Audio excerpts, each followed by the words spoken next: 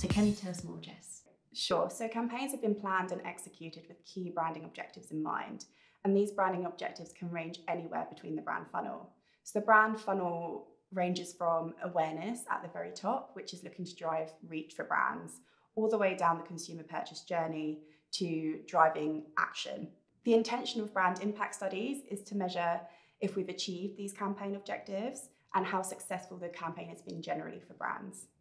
So can you give us an example of how this might work for a client? Sure. So let's say we have an FMCG brand. Their main objective is to drive awareness.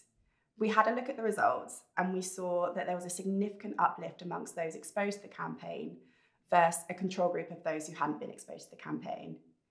What this means is we've run a statistical analysis and we can say to the client with 95% confidence that the uplift was significant and not due to chance. So to put more simply, for the client, being exposed to their campaign has made their consumers more aware of the FMCG brand. Okay, so that looks great from an awareness perspective, but can you give any more examples on how that might work with some other common metrics that are used within brand impact studies? Yes, so let's say we look further down the brand funnel to consideration. We had a look at the results again, and we saw a 4% uplift for those exposed to the campaign versus a control group of those who haven't been exposed. This isn't a significant shift, it's only 4%, but for the brand, this is still a success. Most commonly, when we look at consideration for FMCG products, they're already especially highly considered.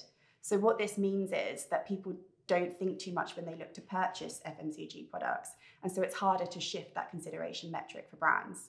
We know this because we have aggregated all of the data from our brand effectiveness studies to create benchmarks across the brand funnel. Can you explain a little bit more about benchmarks and why these are so important when determining campaign success? Sure. So we have pulled together data from more than 1,000 brand effectiveness studies, and it's allowed us to create robust databases for digital advertising, social media advertising, and out-of-home advertising.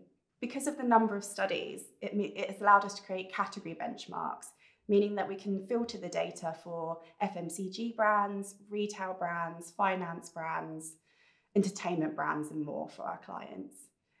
Essentially, when we look back at this consideration objective, we know the uplift that we would expect to see for FMCG brands because we have it in our benchmark database.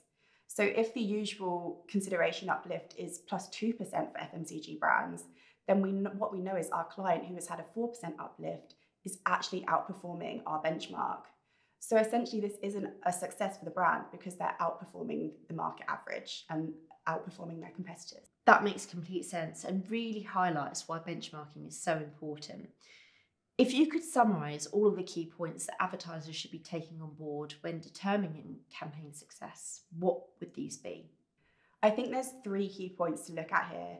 I think there's the core point of has the campaign achieved its key objectives that was set in the very beginning. I think secondly, we should look at has being exposed to the advertising placed consumers in a more positive place along the brand funnel compared to consumers who haven't been exposed to the advertising.